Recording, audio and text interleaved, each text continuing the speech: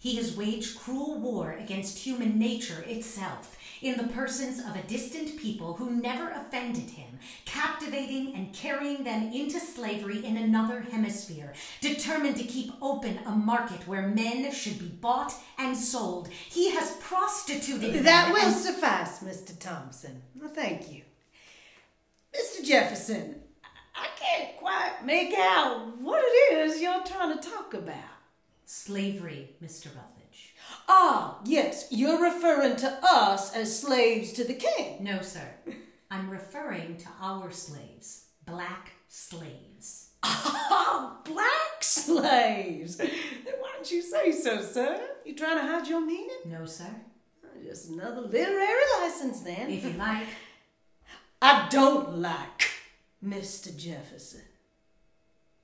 To us in South Carolina, black slavery is our peculiar institution and a cherished way of life. Nevertheless, we must abolish it. Nothing is more certainly written in the Book of Fate than this people shall be free. I'm not interested in what's written in the Book of Fate, sir. I'm more interested in what's written in your little paper there. That little paper deals with freedom for Americans. Oh, really? Now, Mr. Adams is calling our black slaves Americans, are they now? They are. They're people and they're here. If there's any other requirement, I've never heard of it. They are here, yes. But they are not people, sir. They're property. No, sir. They are people who are being treated as property.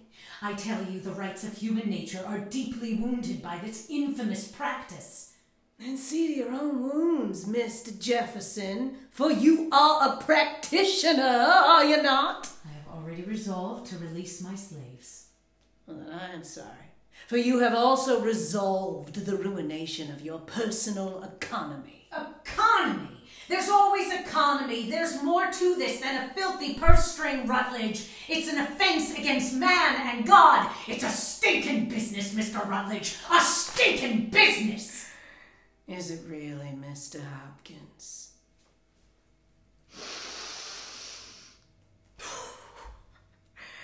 And what's that I smell floating down from the north? Could it be the aroma of hypocrisy? For who holds the other end of that filthy purse string, Mr. Adams?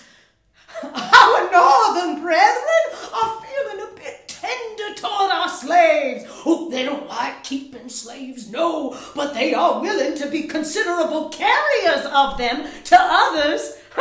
They are willing for the shilling.